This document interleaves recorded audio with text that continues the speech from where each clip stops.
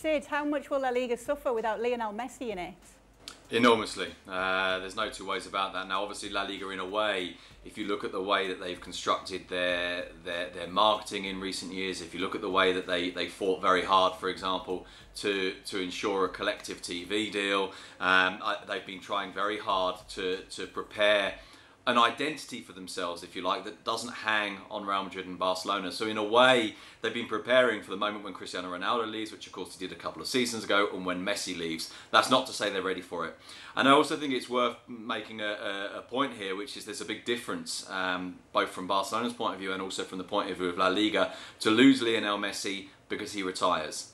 To lose him at the end of his career and say, well, look, this was arguably the greatest player of all time, who saw out his entire career at Barcelona, saw out his entire career at La Liga. But this is different, because this is you losing him to a competitor of Barcelona, who are also coached by your former coach, and to a competitor of La Liga. And I think in that sense it does La Liga enormous damage. Now, we don't know, or at least more to the point, we can't calculate or judge just yet the economic impact of it, but in terms of, if you like, the identity, the self-esteem, the significance of La Liga, it's huge. That said, you know, you do have to look at this in historical terms and say these are a huge club. Barcelona is an absolutely huge club. Obviously, Real Madrid is still a huge club. There are other good teams in Europe. Sevilla are Europa League champions again for a 6th year. So La Liga will be optimistic they can find a way through this. But this is problematic.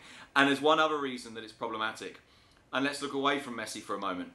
The fact that a player as good as Rodrigo leaves a club as big as Valencia to go, with all the greatest respect, to a club like Leeds, also tells you that there is a problem for La Liga. The financial muscle that La Liga has at the moment simply can't compete with the Premier League. Okay, let's just bring up a point, go back to a point that Sid made earlier about, unless Messi changes his mind, you know, something's going to have to happen. And people, I think, will be watching this and think, well, what do you mean by that? What's Sid mean? And you know, why don't Barcelona just say, no, we're digging our heels in, you're going nowhere? What I think some people might understand, but some might not, is an unhappy player is a useless player, even one of Lionel Messi's ability. And Barcelona know this. Now, you know, Barcelona could dig their heels in and say, no, nobody's going on anywhere, just for the sake of it, and keep the guy. But they know they are not going to get anywhere near the return on the field like they've had.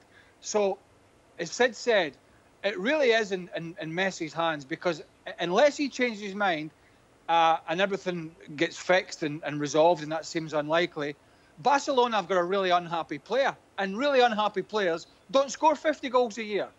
They don't excite the fans every time they pull the strip on, because of that very reason.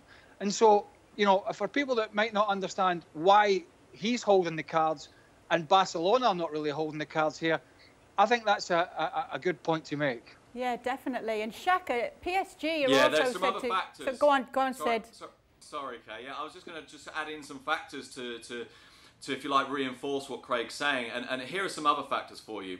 One is that this is Leo Messi. This is the best player in Barcelona's entire history. The last thing that they want is for his legacy to be even more sullied by this, for the departure, if and when it happens, to be even more nasty. So then there needs to be, I think, for everybody's sake, some, even if it's a facade, some degree of amicability about it. And remember the other factor.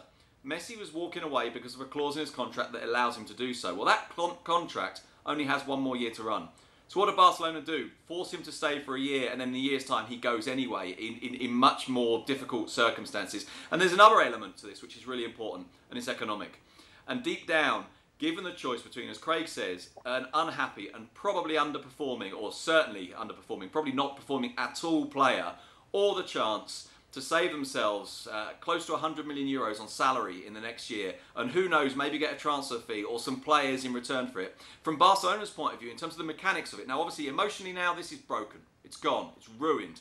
But in terms of the mechanics of it and trying to build and trying to rescue themselves, then in a way there's a certain degree of attraction for Barcelona, having reached this point, to now try and do some sort of deal with Manchester City, or indeed, I mean, we're talking about Manchester City. Let's not forget that there are other clubs interested, but I think City are without doubt the front runners. Yeah, you mentioned other clubs interested. Xhaka, PSG said to be one of them. There is a report that Neymar has been on the phone to his friend Messi. We know one of the reasons that Messi was so upset at Barcelona is because that move back for Neymar didn't happen. Could you see him maybe going into a club like PSG?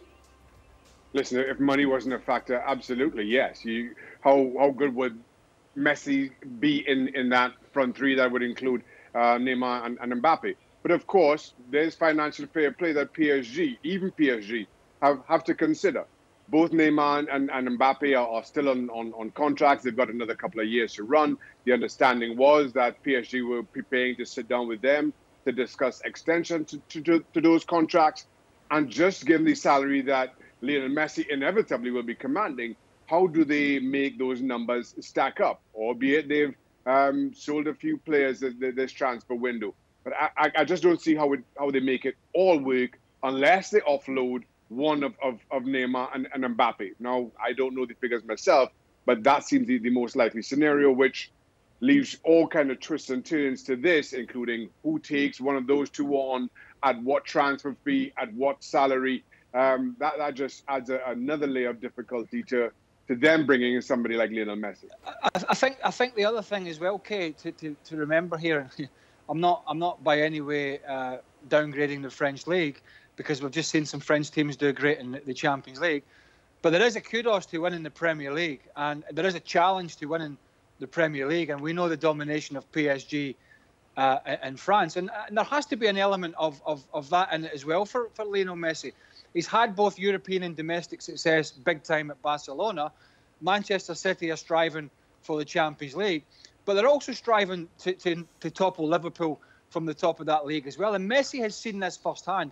He'll have seen what Liverpool have done this season. He saw it firsthand last year when Liverpool dismantled his Barcelona team in that second leg. So it's not just the coaching staff and Guardiola, the Champions League, the money. There's a big kudos to try and topple Liverpool from the top of that perch again. And I think all these factors will play into it in that decision. Well, thank you very much for watching ESPN on YouTube. For more sports highlights and analysis, be sure to download the ESPN app. And for live streaming, premium content, and let's not forget as well, ESPN FC 7 days a week. Subscribe to ESPN Plus.